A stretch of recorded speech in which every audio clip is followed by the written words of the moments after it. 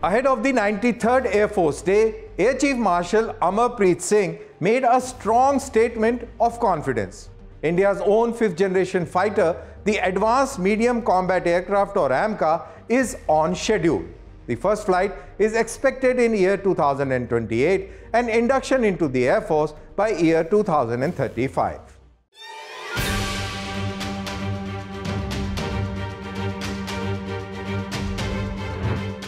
The Air Chief confirmed that AMCA program remains firmly on track. Developed jointly by ADA and HAL, the aircraft's first flight will take place by 2028, with formal induction into service by 2035.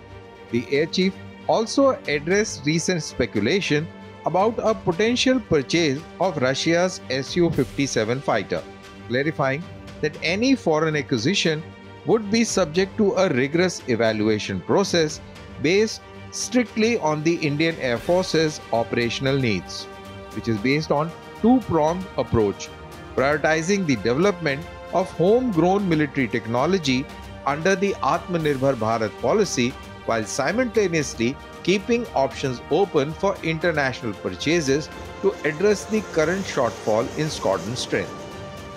He also hinted that milestones could come even earlier given the pace of development and government's commitment to indigenous technologies.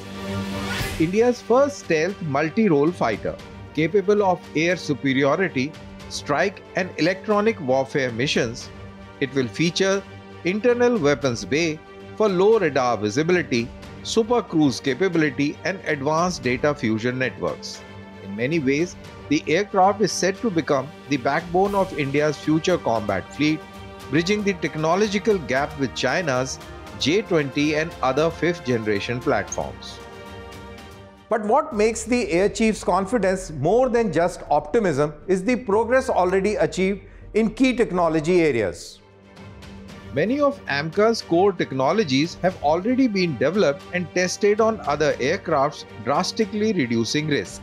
These technologies include the Uttam AESA radar, diverter-less supersonic intakes, and advanced composites, all validated on Tejas light combat aircraft. The government, in March of 2024, sanctioned over 50,000 crore rupees for the AMCA's full-scale engineering and development phase, signaling long-term commitment to indigenous defense research and development. While India builds its future fleet at home, the Air Chief also addressed ongoing discussions about foreign fighter acquisitions. With older aircraft like MiG-21 being phased out, Indian Air Force is currently operating around 31 squadrons against the sanctioned strength of 42. To fulfill this gap, India is evaluating several options under the multi-role fighter aircraft or the MRFA program, including the French Rafale, American F-35 and Russian Su-57. However, the Indian Air Force Chief made it clear no deal is imminent. Any foreign acquisition, he said, will undergo a rigorous evaluation process strictly aligned with Indian Air Force's operational requirements. So what does this mean for India's fighter roadmap? The message is clear: indigenization first, imports only if necessary. The Air Chief's remarks reflect Indian Air Force's balanced strategy, building long-term technological autonomy through indigenous platforms like the AMCA, while addressing short-term gaps through selective global partnerships.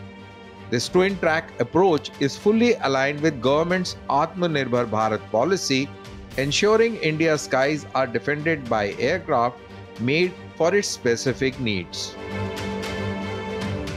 The Air Chief's message ahead of Air Force Day was unmistakable. The future of India's air power will be shaped not by imports but by innovations. From Tejas to AMCA, India is not just flying higher, it is flying on wings built at home.